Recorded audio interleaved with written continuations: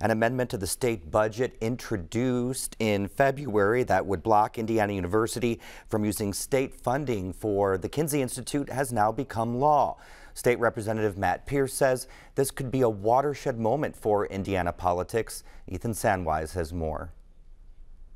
Indiana University's Kinsey Institute has attracted both admiration and controversy over the last 75 years.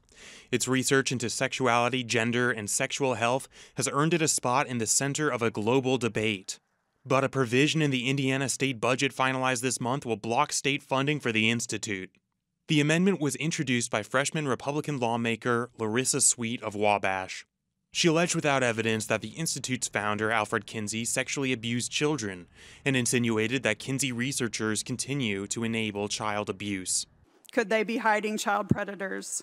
Is this a place, if there's any place where Chris Hansen needs to bring to catch a predator, it is Indiana University.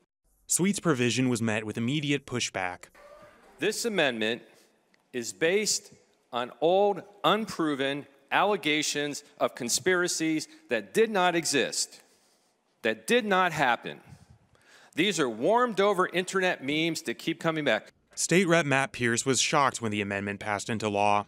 The Bloomington-based legislator has represented the 61st district since 2002. He remembers a session 2 decades ago when Republican lawmakers attempted the same move, but were blocked by members of their own party. I am surprised. I thought for sure the Senate would just take that out in their initial draft of the budget, that it would pass out of committee. The Senate did not take Amendment 2 out of its initial draft. It wasn't removed in conference committee either. The amendment was in the state budget when it was signed into law on Monday. Pierce says the inclusion of Amendment 2 indicates a shift in the Indiana Republican Party in favor of a more extreme faction. I don't believe for a minute that the leadership really wanted that provision in the bill and felt it was necessary, but at the end of the day, they couldn't bring themselves to say no to this rising base of power within the legislature. Practically enforcing the new budget restrictions will be a challenge for IU. Formerly a university-affiliated nonprofit, Kinsey was completely integrated into IU in 2016. No separate line item for Kinsey exists in the budget, which makes finances hard to track. According to the university, most of the Kinsey Institute's funds come from grants and donations, not taxpayer dollars. Amendment 2 blocks state funding for pretty much anything Kinsey researchers could use, from administrative costs to utilities.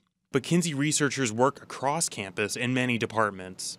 After the Indiana budget passed, IU President Pamela Whitten issued a statement in support of the Kinsey Institute.